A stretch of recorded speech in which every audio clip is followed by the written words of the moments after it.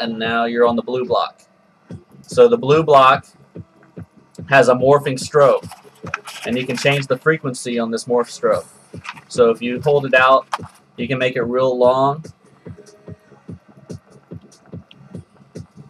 and so while it's strobing, it's going to slowly change colors through red all the way through a whole rainbow, but it morphs instead of just having solid colors.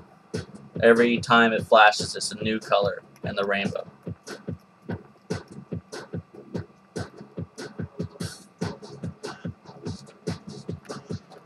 So after this is a morphing hyperstrobe. So you can have it long, or we can go to the short, and you can see it's not quite the same color every time, but in between the white dots it changes. So it morphs while strobing with the hyper ribbon dot in the middle of it.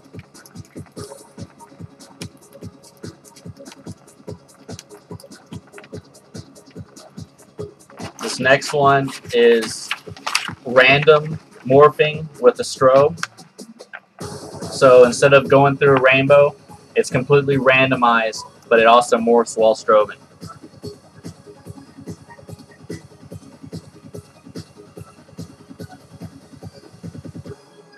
So after this, same deal, random morph strobe, but also with a hyper dot in the middle of it. So random morphing, strobing with a hyper dot. Last is just a standard white, but if you hold the white, it goes into a white strobe. So you can just choose how you want that white just to look. So there's white, and then the last setting on the white is just a solid white again. So you let it go back to solid white. You want to have a strobe white, you just hold it down, now you're strobed white. So next up, that's the end of the, now we're going to go to the magenta block. So what the magenta block is choose your own color. So this is just a color hold. Now it starts off on red, but you can just hold the button down, it will morph to yellow, and it will hold on yellow, so if you want to just have a perfect solid yellow, you can let go. Then it morphs to green, holds on green. It does a short hold on every single solid color. So on any of these particular colors, I can let go, and it'll choose that color. Right.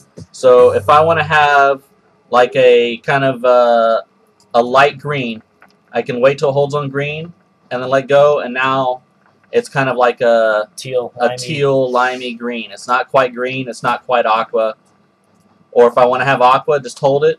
Now it's on aqua. You just let go. You got an aqua light. You hold it again. Let go on blue. You got a blue light. You let go on magenta. You got a magenta light. You let go. So all these color options are all in one mode instead of having to click through a bunch of modes to change through what color option you want. If you're talking about a straight color ribbon. Right. So holding the button, any color you want. Doesn't matter what color you want, it can make it. So every color, there's hundreds of colors right here alone. So next up, if you do a click instead of a hold, it's going to keep the color you have, but now it's going to strobe it. So you can switch in between that color and then strobing with a single click. And if you hold it down, it will slow down the strobe so that it's easier to see what color you're choosing. But as soon as you let it go, like let's say if I want to go to a green, you let it go, and now it's back to a real nice strobe for green. You want, if you want a blue, you just hold it down until it gets to blue. Let go, now you got a solid blue strobe. Next, you can do a click. Now it is a hyper strobe. So it's a blue with a hyper strobe. You hold it down, you can choose whatever color you want. You want red, you let it go, now you got a red hyper strobe. Any color with the hyper strobe, and it will just hold on that color. So the last two modes are what we call freakout modes. Some people might call them sort of a demo mode. What freakout does is it just randomly chooses a mode for you, and it will just constantly cycle between modes.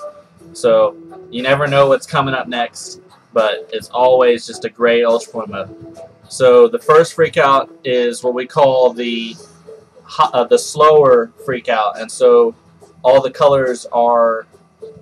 I think this might actually be the tight one. Hyper freakout. Yeah, this is like the super speed freakout. So all the colors are tight. Now you can change how long it stays on each mode by holding down the button on the freakout.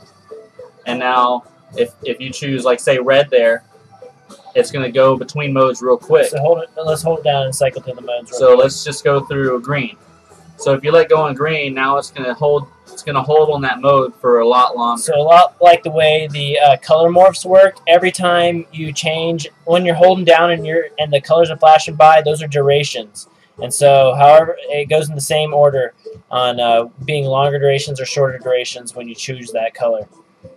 So if you go to this magenta here, now it's going to hold on that thing for like a good 20 seconds before it chooses a new mode.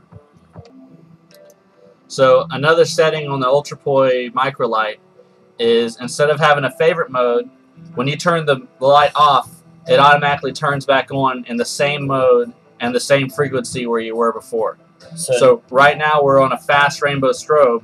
You double click it to turn it off. And then when you click once to turn it back on, it's back in the rainbow strobe. So basically, if you want to turn it off on your favorite mode, you'll start back on your favorite mode. Right.